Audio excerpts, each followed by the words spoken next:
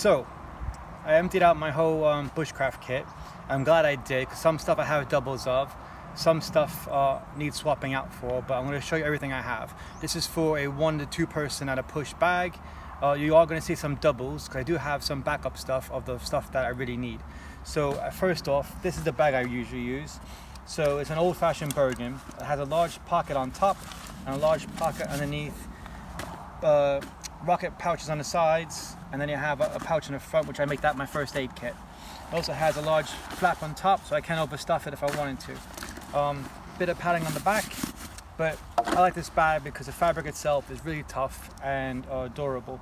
So what I'm going to do now is I'm going to show you some of my parts in here that I bring with me. I'm going to chuck them in the bag to make space on the table so I can show you, in depth of a couple more things I have here. So I'll leave that open, I'll put it here. So now, we had really bad storms and wet weather at the moment, so I have a pair of waterproof trousers. This is a army poncho in the bag. I know it's in a bag, but the bag will be used for something else later on, but I keep it like that so that nothing messes up the poncho. That's a waterproof cover for my bag. Now moving on to first aid kit, I have one dressing here, field dressing here, and then I have a complete first aid kit in here, which I usually keep in the front of my bag. So I'm gonna put that over here. I like zip ties. I usually keep 2 of these with me. I'm not sure the other one is, but Sawyer mini filter, very handy. I bring this in my bag all the time. I have another one in my bug out bag.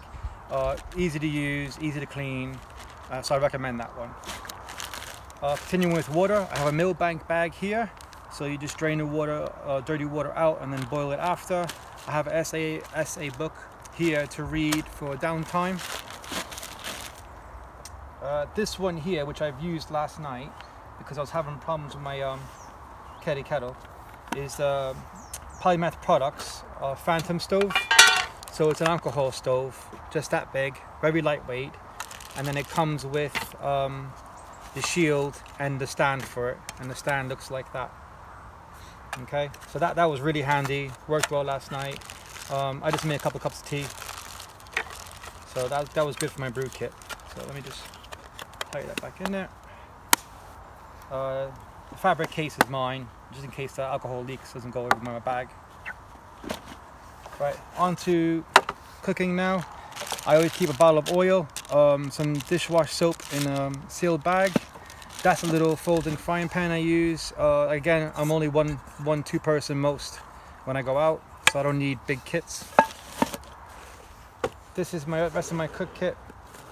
So again, like I said this before, you're going to see some doubles of stuff. This one here, I keep thinking it's a box of matches, but actually this is the paper towels. So I keep making that mistake all the time, but I figured I'd share that with you. So then I got some tent pegs here with the flat top, so I can put a pan on top of that in the ground if I don't want to use my stoves. I got my sugar, coffees, and teas in that one. I got some large wet towels in that one for cleaning up my hands. Titanium spork, scrubber for cleaning up. Again, I have olive oil there, dish soap there. I have one kitchen knife, one small cutting board, and then I have a Bushcraft Essentials solo stove. So that's a lightweight stove. Again, that's a backup stove, again, if I want to cook on something real quick, or just grab this kit for a different outing, just for a day or whatever. I don't need to grab all the rest of the stuff, just grab this one pouch and that's it. So let me just whack that all back in there for a minute.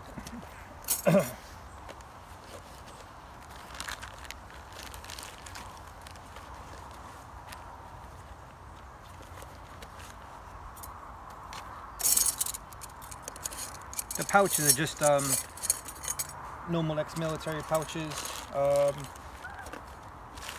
You get them pretty much anywhere on eBay. Right, so that's done.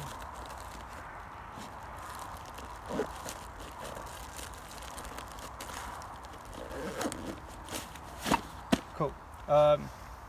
Rope.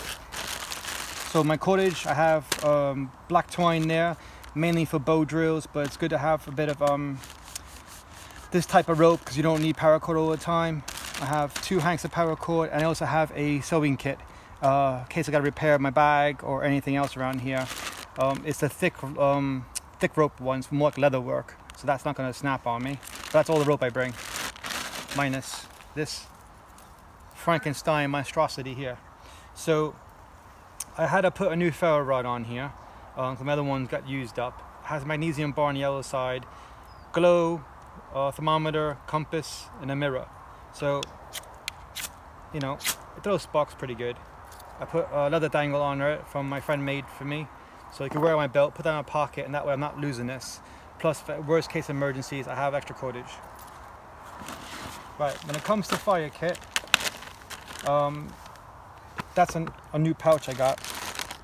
Now, I like Hangar 51 stuff. I've always recommended their stuff. Their fire plugs worked really well today. I used 2 of them in my kettle with some grass and some other like sticks and twigs. That worked well. I got a Bic lighter because this isn't survival, this is just going out for the day. Polymath Products, their fire kit, highly recommend that as well. That's a really good kit. I got some chalk cloth. I got another little old style flint ferro rod and striker. These ones here, someone made.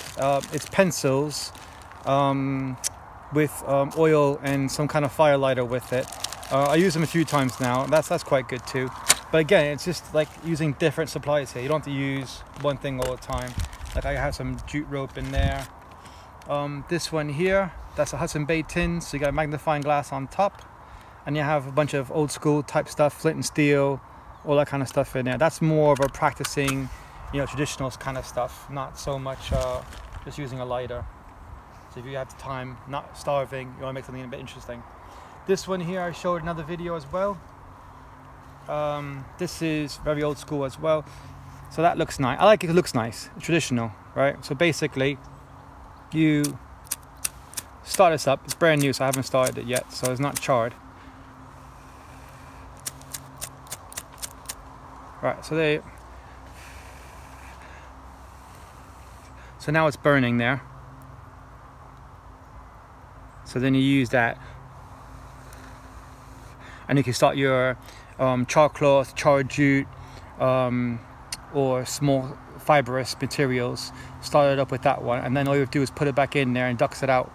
So you have all this material here to use, which will have loads and loads of fires with. And if it gets wet or whatever, you still, you know, it's not too bad because you still have that bit there. So I just used it. There you go, it's lit again. So I don't know, it's like I said, it's just something different. Looks nice. Right.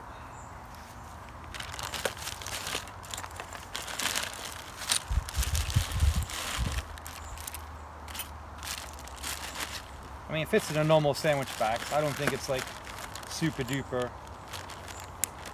a lot of stuff. Right, so another wet dry bag, one of those little headscarves there. It's quite handy actually for not getting sunburn on my neck. That's what I mainly use it for.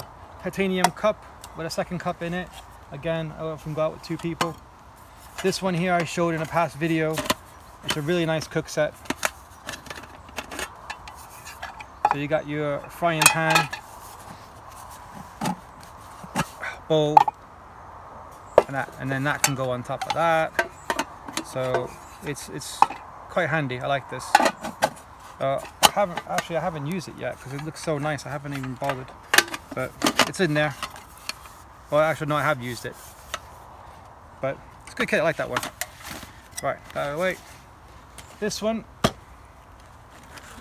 again, you're going to see a couple of redundancies here.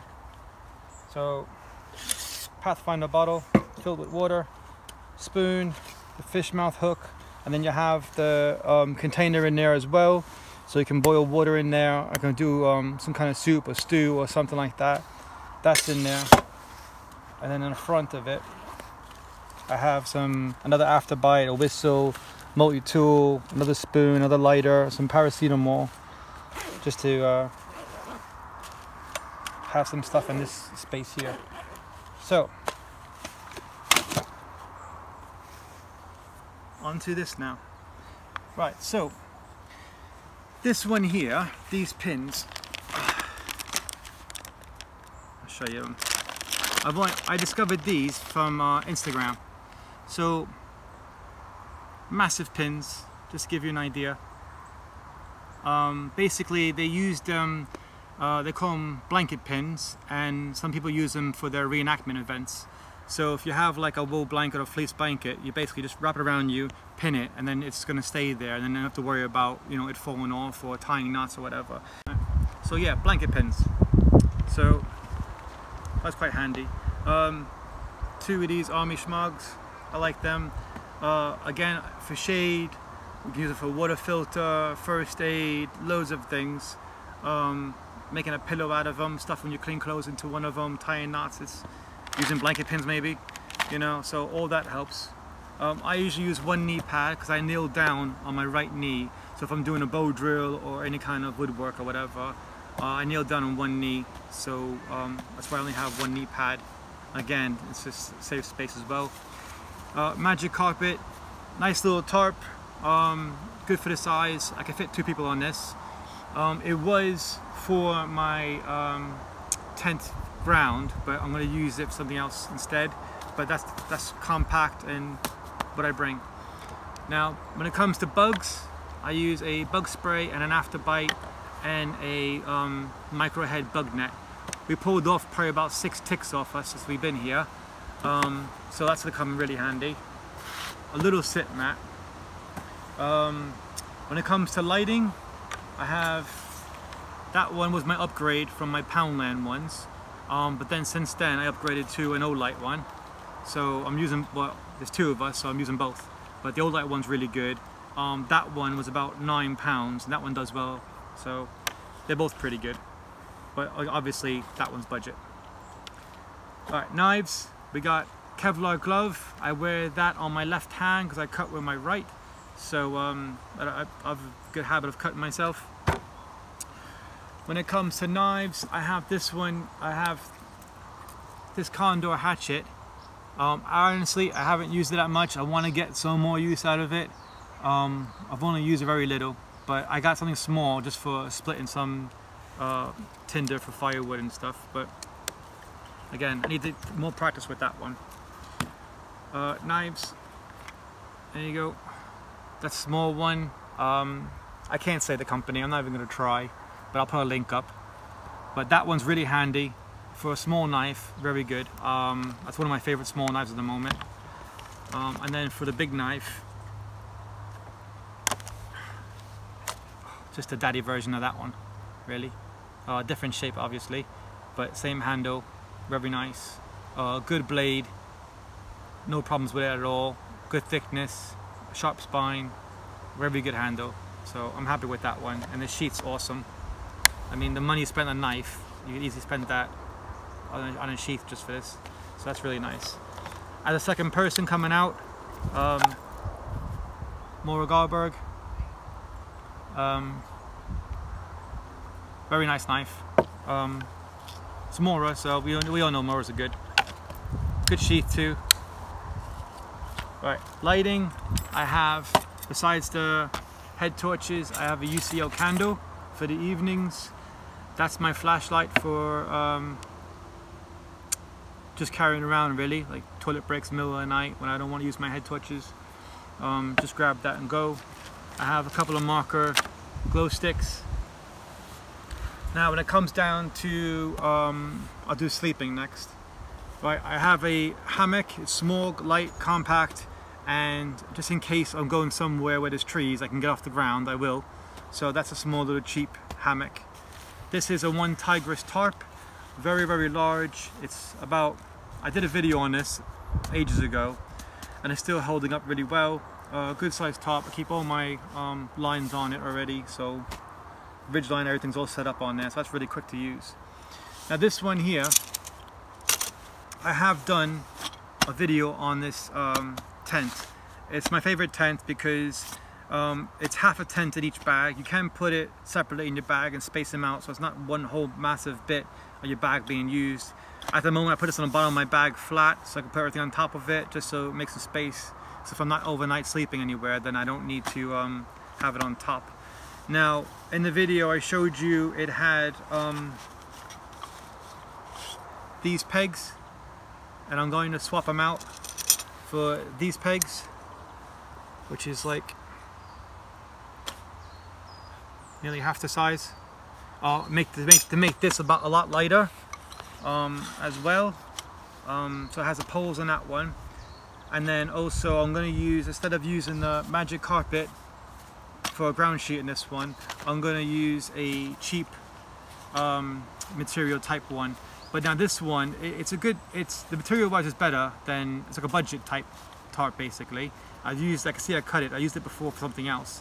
But what I'm going to do is I like to have this stitched in or attached to half the side of this to form kind of like a beach type shelter. Because I did a video when you showed 2 poles going up, so that'll cover half the ground, and then maybe the other half of the middle of it I'll put a Velcro strip on one side, and on this side I'll put the hook on one side and a loop on the other, and you can attach them in the middle. It'll make sense once I build it, but that's my idea for this, so I'm going to work on that. These things, quite handy. Clive likes them, so Clive, if you want to borrow a couple, I got these for you too. But just for doing some guidelines, so I had the idea of using it for this.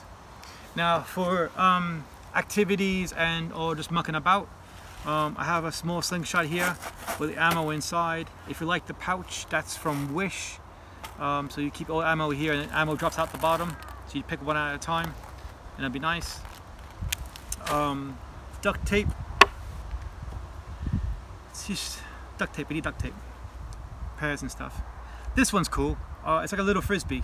So you just chuck it like that and it flies quite well. So if you're with someone and you want some downtime to play, again, this isn't like survival, I'm gonna go out and bare minimum and try to survive. It's just go out, have fun, like enjoy the outside. You don't gotta make everything survival. Bin bags for your rubbish, always take your rubbish with you. Some strapping and some bungees.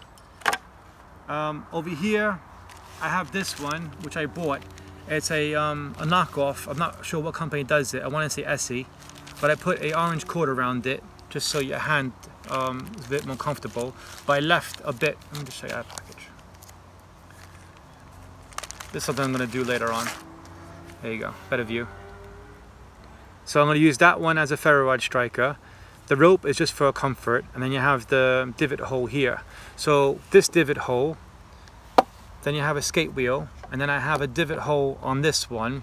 So far I've done a bow drill fire with that one pretty well, but I wanted to try it with these 2 types. This is a Condor knife. You never seen me advertise it yet because I'm still testing it. It's a small little knife, just for general cutting. I wouldn't say, you know, heavy duty knife. It's a folder, but it has a nice micarta side on one, and then it has a divot in the other. So what I want to do is I want to check out the divots and see which ones work best for my spindles over here. So I got half my bow drill set here. I just need to get the bigger stick to make the bow part of it, which I'll have a hunt around later on and just practice some bow drill stuff. So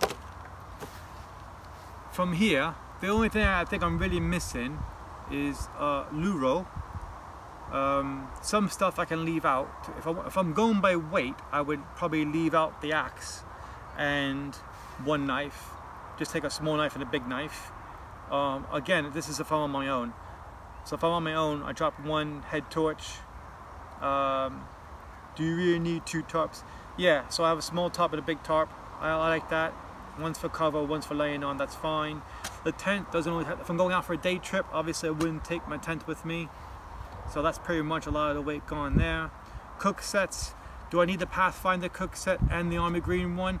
No, but it's gonna, the Pathfinder set, if the bottle's gonna be in here, there's no problem with having the nesting cup with it anyway. So I might as well just take the cup with it. That just to me it makes more sense. This one I would like to cook in more often. So I'll probably use that a bit more, but we haven't really cooked. We've been using army food, I bought about 5 packs of ration packs with me, the 24-hour ones and the 12 ones. So I haven't really been heating up much food. But I want to pause this a minute, and I want to put some notable mentions though. Okay, so now if you're out for a couple of days, some notable mentions I've been using today is the Anker Power Port. Now you can get a 4-panel one. Budget wise, I've only gotten a 2 one, so I'm charging up this big power bank off that one, but I have smaller power banks. This one you can also charge your phone off it, which is quite handy. I got a speaker for music. I got some gaiters here because, like I said, we have a lot of ticks at the moment. And then I have this one here, which basically is a solar powered light. So I charge it during the day, and then you put it in your tent and you have light in the evening. But you can also charge your phone off it, which I've been doing as well. So I have one person charging it off the solar panels and one charging off the solar of this one. So that helps. And this is my very small pop-up tent. So like at the moment we have the smallest tent here. There's only 2 of us. That's a small tent. I'm not going to do the army tent because there's like I said, a lot of bugs here. I'm not messing about with getting ticks and mites. Because again, this is in survival. This is enjoying the countryside and relaxing, and this is my holiday. So 3 days camping. So I'm going to use something a bit more comfortable for that. But let me know what you guys think. What would you add or take away? Again, not for survival. This is for going out. So compare your kit against my kit. If you have videos of your kit, share that in the comment section as well. Look to seeing all your positive comments about my video. So continue on. We're just going to eat army food for the next 2 or 3 days, and hopefully I'll have a shit by the end of it. That's about it really. But let me know what you think in the comment section. Thanks guys for watching, and see you next video.